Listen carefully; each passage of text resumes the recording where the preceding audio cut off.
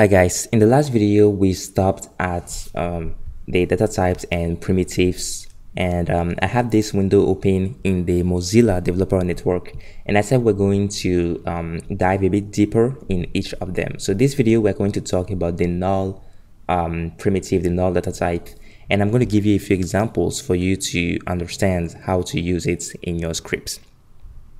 So of course you can always check the documentation yourself and read about it. The point of this video is to write a bit of code and understand what happens depending on the conditions or whatever we write in here. So I have this blank sheet here. It's connected. This is the live server, and I have Visual Studio Code open.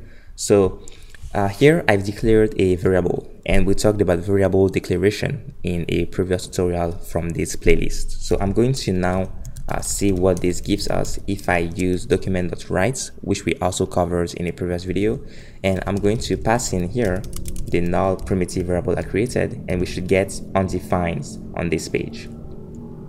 So this is the actual value that this variable has, because we haven't initialized it, we haven't passed any value to it. So now I can also do this equals null, and I'm going to get null. So the point here is null is a primitive, okay? It means there is nothing, there is no data available, there is no object identified to return or anything. So in case you're asking yourself, is null, the null primitive, the same thing as undefined? No.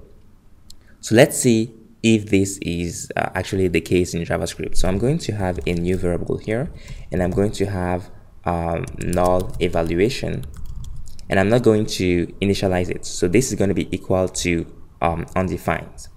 And now I'm going to evaluate. In JavaScript, if I use triple equal sign, it means I want to evaluate if two values are the same in terms of the content, the value, and like the actual value, and also the data type, the type of the value. So if I have null primitive, this one is null, and I'm going to evaluate if it is the same thing as null evaluation, which is undefined, and I will get false.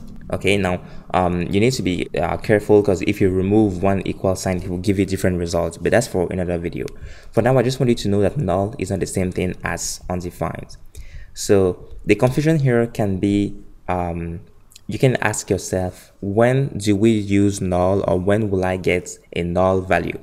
Well, let's say, for instance, you are dealing with a data set, or you're expecting data from a source, and there is no data available to be returned. There is no object available. There is no value available to return to you.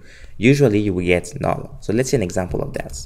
I'm going to write a code where I'm expecting some alphabet, some characters. Okay, some characters from the alphabet, if they are contained in the string. So I'm going to have string evaluation, and I'm going to use the string object. I'm going to create a string dog, and then I'm going to check if it matches any of these characters that I have here between these square brackets. I should get null. Okay, so this means there was no character to be returned. The string dog does not contain A, it does not contain E, and it doesn't contain I either. So if I had a different string, for instance, German Shepherd,